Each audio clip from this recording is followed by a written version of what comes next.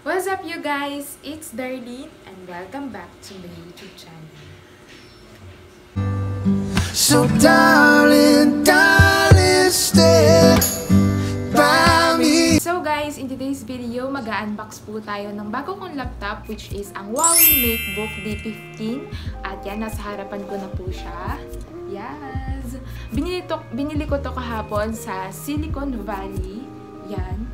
Kaya napili ko yung Silicon Valley na pagbilhan ng laptop na to kasi meron siyang freebies na relo or cellphone, mamimili ka lang doon at may kasama rin siyang bag, yung bag to follow. Pero malapit lang naman yung mall sa amin, so babalikan na lang namin yung bag. Wala kasing cellphone na available. Ang pinili ko na lang guys is yung relo worth of 6,000 plus. And binigay ko na lang sa kuya ko since siya naman yung nag-assist sa akin sa pagpili ng laptop na to. So guys, I am so happy at finally nakabili na po ako ng laptop. At yan, bubuksan na natin siya guys. Tada! Ito yung box niya. At may nakalagay syempre na Huawei. Kailangan ko ng laptop na pang office work. So yan. Finally, nakabili na ako ng laptop ko. At sa box na to, ang nakalagay sa gilid niya, specifications niya. And then, nabuksan na rin pala to kahapon guys. Siyempre, bago ko binili, tiningnan muna nila and tinest muna nila kung nagana ba talaga to. Meron siyang mga styrofoam para protektahan siyempre yung ating laptop. At may kasama na rin siyang manual. Sa loob, meron din kasama. Siyempre, napakalinis niyan tingnan guys. Sa loob niya, may charger siya. Ito yung charger niya guys. Tapos, yan. Ito yung kanyang cord. Guys, itong charger na to, hindi siya ganun kabigat, no? Parang cellphone charger lang at kayang-kaya mong bitbitin sa loob ng bag mo. So guys, ito na yung laptop. So yan, magaan siya guys. Kayang-kaya ko lang dalhin ng isang kamay. This laptop is 15-inch powered by AMD processor. So, yung kulay niya is space gray. Medyo purple. Medyo ma-purple siya guys. Pero, ang ganda-ganda niya. Iba pang kulay pero hindi siya available dito sa Philippines. Mas maganda daw yung Huawei share nito kaysa sa airdrop ng MacBook. Hindi ko siya matetest guys kasi wala naman akong Huawei na phone. iPhone yung cellphone ko. So, sayang diba? Pero ayun, gusto ko na rin mag-Huawei phone. Charot. May logo siya dito, syempre. Yung Huawei na logo. Ayan. Yan, napakalinis niyang tingnan at napakaganda ng color niya para sa akin. On the left side of the laptop, meron tayo USB-C port that handles power delivery up to 65 watts. At meron tayong A 3.0 ports. At yes, meron tayong HDMI.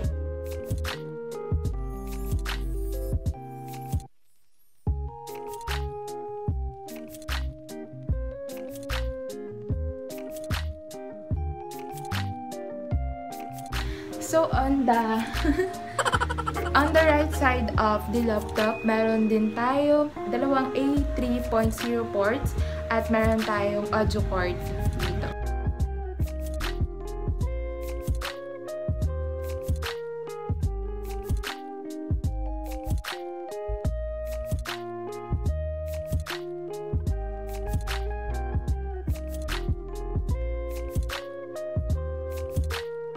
Guys, meron siyang plastic cover dito at yan, nakaturo nga dito yung fingerprint dito, tapos may camera dito, and then dito daw yung charger niya. Ayan, 15-inch to guys, 15.6 inch to be exact. So sa ilalim niya guys, may fan at rubber na siya, which is good kasi may konting space siya sa pagpapatungan ng laptop. Disclaimer lang, hindi po ako magaling sa mga specs or ano, kaya nagpatulong lang po ako. Hindi naman ako tech channel. Ayun, maraming mga reviews ng Huawei Mate D15 dyan kung gusto nyo. Pero ayun, yun lang. In-unbox ko lang talaga yung aking laptop. at pinakita ko sa inyo guys.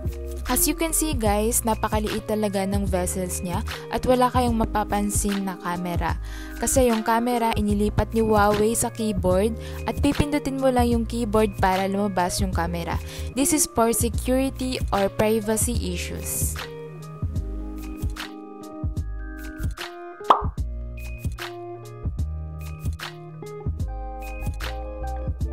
At kung tinatamad ka nang i-type yung password mo, pwede yung fingerprint mo lamang.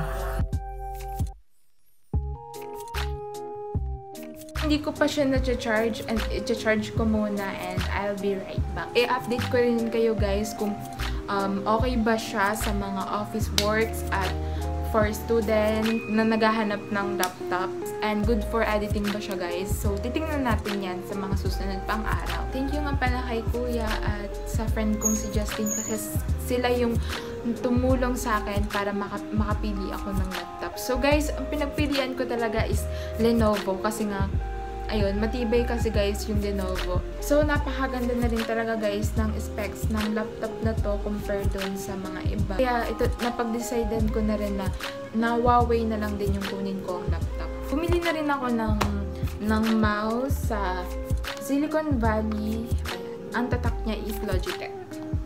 Alam nyo ba guys, ngayon lang talaga ako nagkaroon ng sarili kong laptop. Kasi lagi lang talaga ako nangihiram.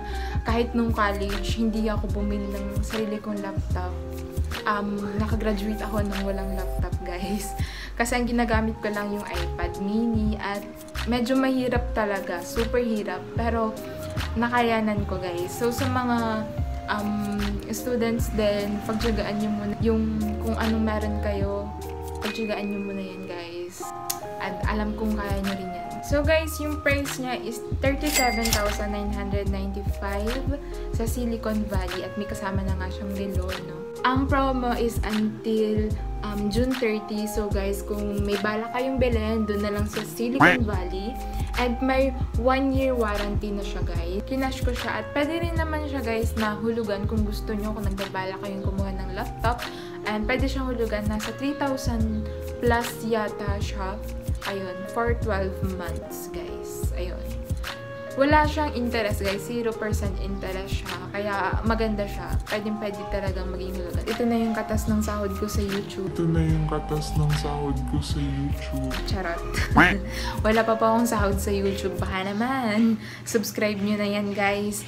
And, ayun. Katas to ng pagtatrabaho ko sa loob ng 3 buwan mahigit. Ayan. So, yun lang yun guys. At kung hindi ka pa nakaka-subscribe sa channel ko, please mag-subscribe ka na at i-click mo na rin yung notification bell para updated ka kapag may bago akong video. So, yun lang guys. Bye-bye!